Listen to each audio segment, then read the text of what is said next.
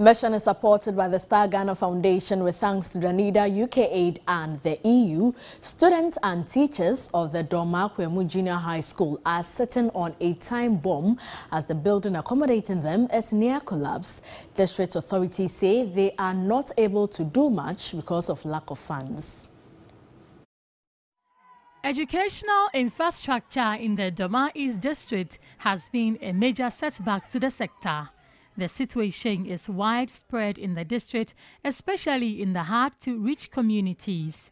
The Dormaa Akwamu Junior High School is one of such schools.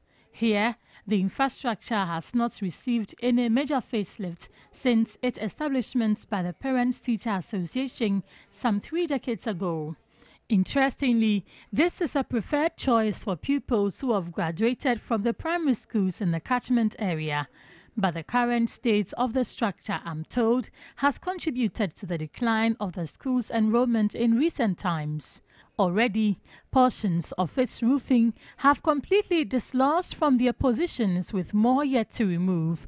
A torrential rainstorm has also left some defects on the structure. Windows and doors are equally weak. Staff common room and office could no longer support human occupancy, forcing teachers to sit outside when outside the classroom.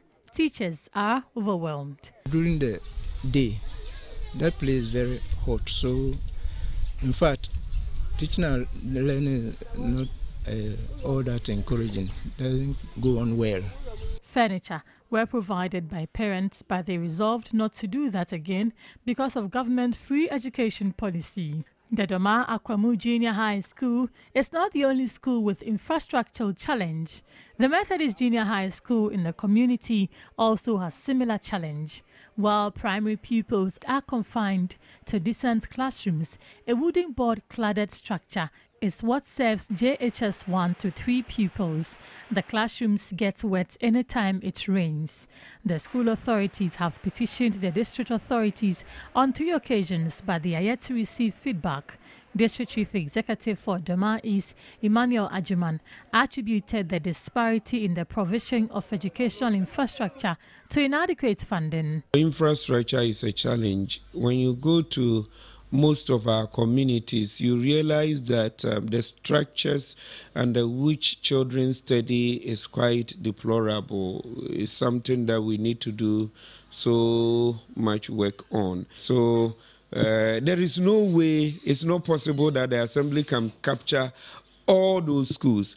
But what we are paying so much attention to is the self-help, so that when the communities do something, if we have somebody somewhere who would want to support in any way, then the Assembly will also give the support that it can afford.